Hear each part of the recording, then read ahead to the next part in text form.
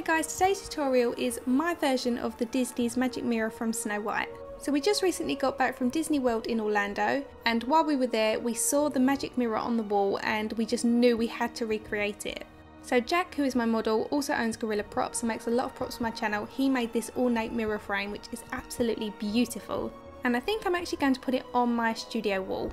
So this is Jack, owner of Gorilla Props, also Tommy's brother. And to start off, we're going to apply some Pro Shield to his face. I say we because I'm going to dispense it and he's going to apply it. So as you can see, it comes out like a mousse and you just simply apply it to your skin. This is ideal to apply when you're working with sort of extreme products like special effects, but I also use it before applying cream-based products because I do find it tends to come off a little bit easier. I'm now taking some FX wax to flatten Jack's eyebrows. We need them to be flat and sealed so that we can paint over them. If you don't have glue, you can use a child's non-toxic Pritt stick. It will work in the same way. So I've brushed the hairs up in the direction that they naturally grow, and then I've used the wax to flatten them in that same direction. I'm now going to take some sealer by Kryolan, and this is going to seal the wax. Doing this means we can then paint over it because it's no longer tacky. Always use a cotton bud over a brush because it will ruin your bristles. The sealant can become tacky before it dries, so don't touch it while it's drying. I'm getting Jack to hold the frame up in place so I can see roughly how much of the face is going to be on show, and I can see the perimeters for mapping out the shape. So on my phone I've got a picture of the magic mirror and I'm going to use this as my reference. The way my mum taught me to draw was to follow the shapes that I see. So rather than seeing a face and then trying to draw that face onto Jack, I look at each shape and then draw what I see, scaling each to suit Jack's face. The next section will then link on to the section that I just drew, and then as you work through the sections you'll start to see what you're drawing coming together. It's really important to keep taking a step back and looking at what you're doing as a whole. That way there's less chance of you going wrong too far in. So I've currently mapped out the eye shape around Jack's natural eye shape. You'll see I started with the eyelid itself. I wanted that to be the starting point. I've planned it so that when Jack closes his eyes, the actual eyelid itself will be painted black, which will mimic the eyes of the face in the mirror. So then once you've got your starting point, the rest is pretty easy to map out around it. Another element to take into consideration is that you want to be able to see the entire mask when your model or yourself are looking forward. So try not to draw the sides of the mask too far around, otherwise they won't be visible when you're looking forward. So that's one side of the face mapped out. You just need to repeat the process on the other side. I've decided to use cream-based products as I want them to be really blendable. Ideally I would have chosen to use an airbrush, but I know not everybody has access to an airbrush, but you can all definitely get hold of cream-based makeup. You could try and do this with paint and eyeshadow, but you definitely won't get that really beautiful seamless blend that we want. I'm using a mix of the two blue shades, one from my Makeup Forever Flash palette and the other from my Kryolan Supracolor palette. I prefer the coverage of Supracolor, but the reason I've mixed them is to get the perfect shade. So I filled in the top section and taken that down the centre of the nose.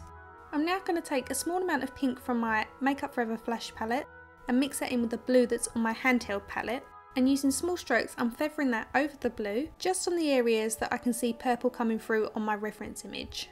So I've applied this to the corners of the mask and now on the centre of the forehead where there would be kind of furrow lines. I can also see that there's a purple tone all the way down the sides of the nose, so I'm placing that either side of the blue, then that continues upwards into the front of the brow area. Going back to my flash palette, I'm taking some of the white and using another small brush we're going to create a highlight above the eyebrows, and I'm referring to the eyebrows that we've drawn on, not Jack's eyebrows. Once I've laid down the initial colour, I'm then using a patting motion to softly feather the edges, which creates a really beautiful blend between the white and blue. So I'm continuing that line in a slight bow shape across the forehead and back up to the other eyebrow. I'm also placing that between the eyebrows, directly under the white line we've got on the centre of the forehead. I'm tapping some of that white between the purple and blue tones down each side of the nose. Off camera I filled in the brows using this blue with a little bit of black from the flash palette. Before I move on, I'm going to start to set the face as we work down. So I'm going to be using the Tropical Wonders palette from Certifeye. I'm taking this blue and black called Atlantic and I think it's called Bonobo, and I'm going to use a flat shader brush and a patting motion to set all of the blue cream. To set the purple tones that sit slightly under the blue, I'm mixing Starling and Atlantic together and I'm pressing that over the top. So do that across the forehead, the temple areas and down the nose. Then taking the white shade from the palette, I'm going to set all those highlighted areas that we created using the cream makeup. This will help to slightly intensify all the shades, but it's also going to prevent them from moving. If you just use a translucent powder, you're going to dull down all of the colours that we've put in. So it's really important to use eyeshadows that match the tones that you've been applying. For the eyebrows, I'm going to mix a bit more of the black to the blue eyeshadow to set these in place. Because we've used a darker blue cream, we need a darker blue eyeshadow. Rather than pulling out 30 different palettes to match the tones, it's great if you've got one palette with a range of colours in that you can mix the shades together with. This one's perfect because it's also all matte. I'm taking this medium purple tone, which is called Honey Creeper, and I'm going to use that to set the sides of the nose and up into the eyebrow area. Taking the white eyeshadow and a smaller brush, I'm going to set the highlight shade that sits between the blue and purple. Taking an even smaller brush, I'm applying some white along the edge of the eyebrow. Next up, I'm mixing together some of the yellow from the Supracolor and white from the Flash palette, and I'm colouring in underneath the eyebrows. I'm going to fill in the whole space using this colour, and then on another brush I'm going to go in with some white and add some highlight to it. If, like me, you're going to go over some of the eyebrow hairs, you want to use a patting motion to really build up the colour over it so it hides the hairs. Before I add the white highlight to the eyebrow, I'm going to set it in place using some Ray from the palette, but I'm only going to set the outer perimeter of this shape with the eyeshadow, as I'll be going over the centre with the white. Once again, you want to use a patting motion so you don't disturb the cream underneath. Going in with a different brush, I'm tapping some of the white cream into the centre of this area. Once I've laid the majority of that colour down, I'll use what's left on the bristles to pat around the edges and fade it into the eyeshadow that we've just placed around the outer edges. Then to make sure that's nice and seamless, I'm going back in with the yellow eyeshadow and patting that over the seams where it meets the white. I'm going in with white to fill in the shape underneath this, which is going to be part of the eyelid. This particular shape is quite small and it's supposed to have a light area through the centre, so it's easier to completely cover it in white, then fade the purple down from the top and the yellow up from the bottom. So I'm using the same purple that I've used down the sides of the nose, and I'm lining the top half of that shape from the inner corner to the outer corner and making sure it meets in the middle. Then I'm wiping the excess product over the bristles and then fading the colour down towards the middle. Then I'm tracing along the bottom line using some yellow and fading it up towards the purple. Now the foundation is down, you want to go in and set it again with eyeshadow. It seems like a longer process doing it with creams and eyeshadows, but it's so worth it. The payoff is so much better than you'll get with just paint alone.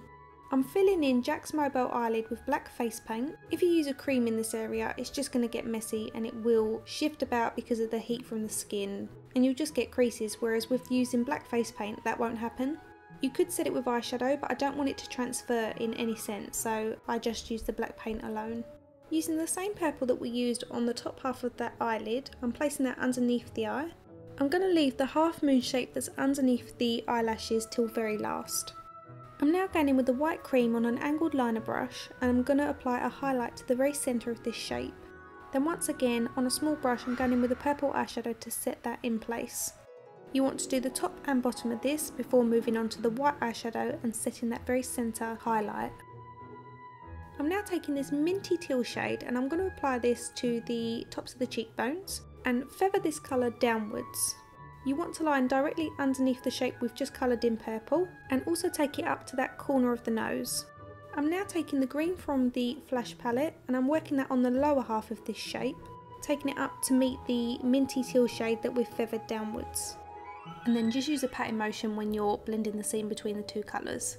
I'm dragging that darker blue shade that we've got on the very edge of the mask and fading it into the minty teal shade, and this will create a sort of shadowed appearance to this area. So to set the teal shade, I'm taking Bermuda, and on my flat shader brush I'm pressing that over the cream on the top half of this shape. Follow it around the eye socket and up towards the corner of the nose. Next I'm taking Fruit Dove, the lightest of the greens, with a tiny touch of the yellow to give it a bit more of a lime appearance, and then I'm going to set the green. I'm now going to mix together Atlantic and Bermuda and create a bit more of a gradual fade between the purple and that minty teal shade. You don't actually want them to touch, you just want the colour to fade down so it looks as though the colours are going from purple down to yellow through the entire face. And you'll see that when Jack turns to the side we're getting that graduation of colour. Next I'm mixing together Bermuda and Dusk, and I'm going to start blending over the black line that we've created around the mouth. You just want to work this backwards and forwards until it blends out the pencil and it looks like a softer transition. We're going to take the green cream and apply that over the top lip, and then dip our brush into the eyeshadow called Swamp and apply this around the perimeter, concentrating the majority of that colour by the nostril. Taking our white cream, we're filling in that negative space between our cheek and our top lip. Then we're setting that in place with some of the yellow eyeshadow, but I'm making sure not to completely cover up the white. Going back to a tiny hint of the Bermuda colour on my brush, I'm just going to soften that line between the green and the yellow to make it look more like a shadow. I'm also softly extending that shadow from the nostril outwards. Going back to my purple cream, I'm going to reshape Jack's lips. So I'm really overdrawing his lips, making them thicker on the outer edges, and making his cupid's bow really wide in the centre. Then you want to mirror the bottom lip to look exactly the same as the top. Through the very centre of the lips I'm adding black. This is going to make the mouth look open, and the overall look of the lips will make him look quite sad and a bit angry. I've added a subtle highlight between the black and the purple. For the bottom half of the face I'm adding yellow to the chin and then a white centre, and again we're going to set that with eyeshadow in the corresponding shades. The last couple of touches to the face itself is to add some yellow to the nose and just dip the purple in the very centre, and also add yellow underneath the eyes. You could also go to the extent of colouring the eyelashes yellow so that they're not visible when the eyes are closed.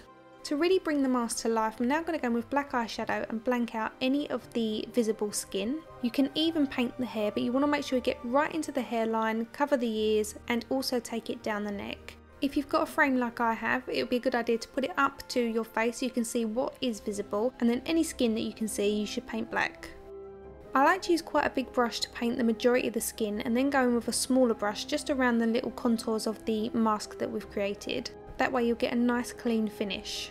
I also made sure to paint inside the neckline of Jack's top in case it moved. And that completes my mirror mirror tutorial. This was so much fun to create, and it is a fantastic Halloween costume.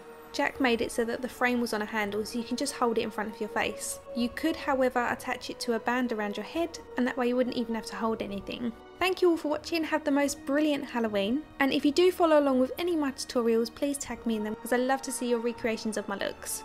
Please hit subscribe if you haven't already done so. If you've missed my previous Halloween tutorials, the playlist is on screen for you, as are my social handles if you would like to follow me outside of YouTube.